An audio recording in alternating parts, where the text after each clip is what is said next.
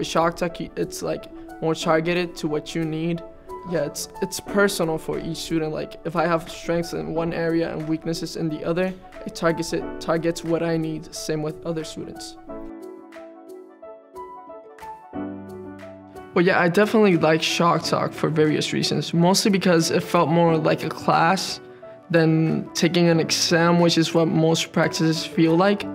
Like you're just there, just answer a question, look how to do it, and there's not much resources. With ChalkTalk, it's like more targeted to what you need. Different resources, videos, explanations, and everything.